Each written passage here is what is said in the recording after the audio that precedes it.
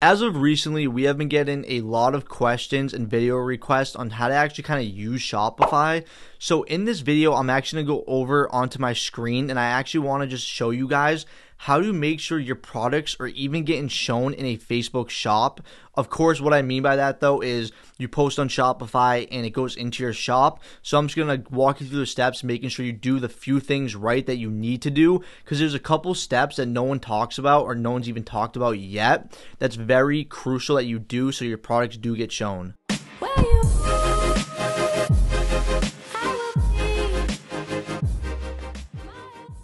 Okay, now that we're over onto the screen, I actually just want to walk you through the process just to make sure we're all on the same page on how to actually post an item.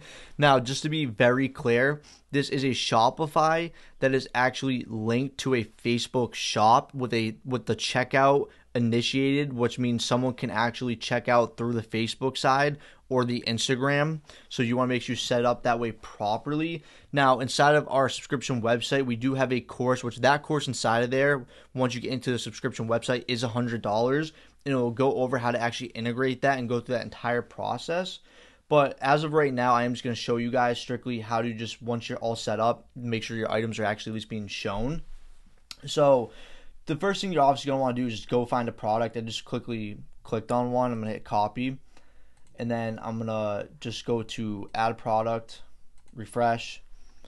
And then I'm just going to quickly post one. And by the way, this shop is not even actually active. This was one of the ones we just test throughout our testing phase. So, all right. So once you get this up, you just quickly just want to go through, do whatever you have to do.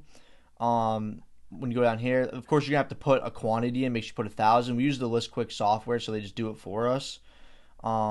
Make sure that's all good. And then you have to make sure you hit active on it, because if it stays in draft, it won't actually be shown. So hit active, hit save. Now, the cool thing is, let me just change this.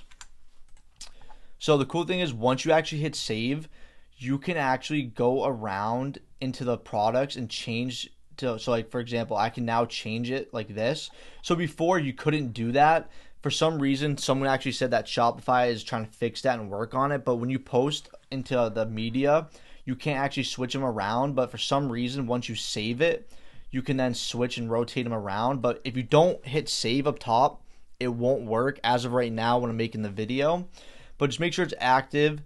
And then once you do that, the next step you have to do is very crucial. You have to actually go all the way down to your sales channel, and you have to hit this, hit Facebook. Then you're going to have to come over to the right-hand side once it loads in. And once it's loaded in, you got to go down here, hit View All Products. And they're not approved because I don't even know if it's still linked to a Facebook shop. I'm not sure. But to show you guys, for example, you'll see that it needs a Google product category. That is crucial, so you got to hit this. Now, we just put the same one in every time, but of course, if you want, you can be specific. And then you just got to hit New, hit Save, and then it will update it, and then you can back out, and you are all set with that. Now, if you want to add shipping, you got to hit Settings, Shipping, and Delivery. So this is how you actually add the shipping. You want to create a new profile. Then once you create it, you can hit Add Products to it, and then you'll basically just add a product to it. It's very simple and easy. Just make sure you go here and set that up, of course.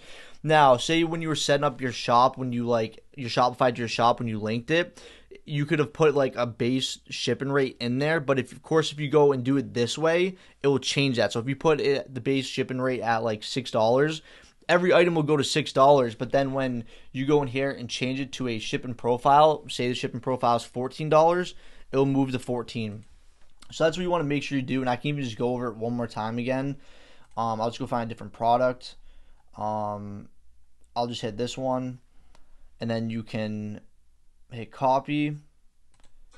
Then once you hit copy, of course, I usually go up in the extension and just select feature and just change it. But let's just do this for an example so it's just quick and easy. Change it, just make sure it's all set, and then I'll refresh. And then I will post the item. Of course, and I want to show you guys, see how it goes first, which is good. But you can't change it. See how you can't change it? That's a problem right now with Shopify. And then obviously you just want to go through just whatever you want to do. Let's put 44. It's already at the 1,000 in for me. And then I'm going to go up, make sure it's active, save. Now, once I save it and it's done being saved, I can then go boop and change it around. So that's something to note. It's very crucial that you understand that. Then, of course, you go to the sales channel, go to Facebook, and then you're just going to repeat the same process where I'm going to add a Google category. Go down here, hit view all products. Once I actually load into that, you're then going to see it's blank. Of course, I'm going to hit the same one. Then I'm going to hit new, hit save, and we're good. Now, and then of course you want to go add your shipping, which you're going to go through the same process all over again. You're going to go down to settings, then you're going to go into shipping, and you're just going to add the product to that shipping profile. And now you can make a handful of shipping profiles. You can make like a 6, 9, 14, whatever you guys choose to do. The only thing I will say is that want to make sure you just add that every single time, because if you don't, then your product won't be shown. And at the end of the day, this is honestly probably the biggest main factor to your Shopify store, because this is probably why most of your products aren't being shown, because you got to make sure they're at least saying active, they're not in draft, and you have a Google category. And if you do that, everything will be shown. Of course, it takes about 8 hours the first time you actually enable Marketplace. Usually 8 to 24, they say. We found it's around 8 hours, but once you do that, you're completely all set. You're all set up, and you shouldn't run into any other issues. And if you guys did enjoy this video, me going over this, make sure you drop a comment and let me know if you want more videos like this. And of course, make sure you subscribe to the channel. And if you are interested in getting signed up with the Shopify course, then make sure you join our subscription website. It is $100 inside of there. And make sure you guys have yourself a wonderful afternoon.